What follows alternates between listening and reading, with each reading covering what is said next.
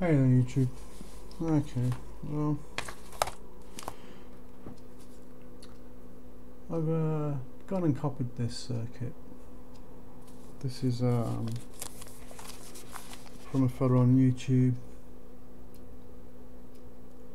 So this is a single side of a 12AX7 or an ECC83, and this is from John Audio Tech's design, and I've just copied it exactly. The only thing that I haven't got is I have not got the 1 mic capacitors.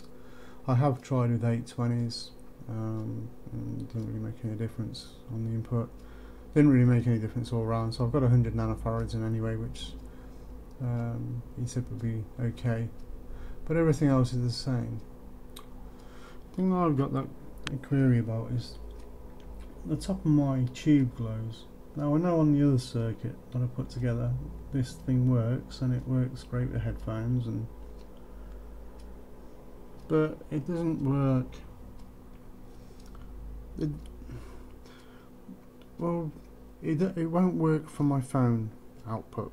I can't just plug my phone onto the input here and have output, you know, here. It doesn't do anything. My phone obviously doesn't give out enough power. So last night I played around. I mean, this is what I got at the moment. That's what I get as the output. Well, forgive the scope for just like being a bit moody. I'll try and adjust the trigger maybe up there. I'll just stay still for a minute. But we get around about sort of 3 volts peak to peak out, less than a volt RMS. I'm putting in a 1K sine wave, 0.4 volts, but you know, that's it's not the sharpest, it's not the most spot on, I suppose.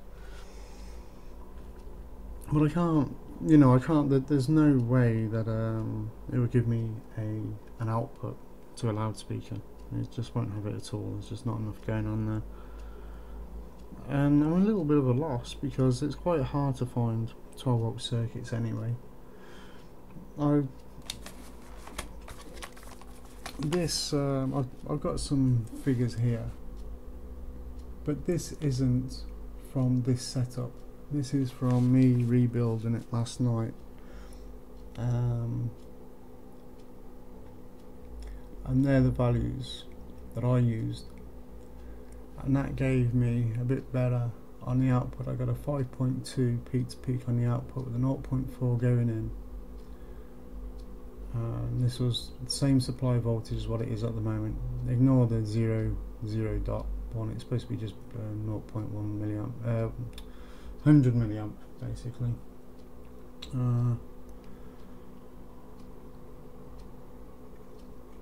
And there are the figures I had. Look, you know, positive on the anode, 6.54, blah blah. And so today I rebuilt it back again as John's, and this is what I got. Figure wise,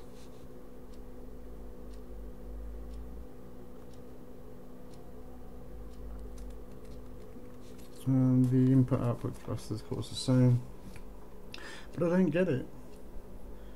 I don't get it because I mean, I used variable pots last night, and I fine-tuned it to a nice sine wave. That one's got a bit of a belly on it, but I fine-tuned it to a nice sine wave and got the figures that I've got, you know, on here. And then if I turned it up here and gave it, you know, some stick, like a volt, a little bit over a volt peak to peak, I could then, if I connected the speaker, which is basically here, I could then hear a little faint, you know, the 1 kilohertz sound. But I can't seem to do anything else with it.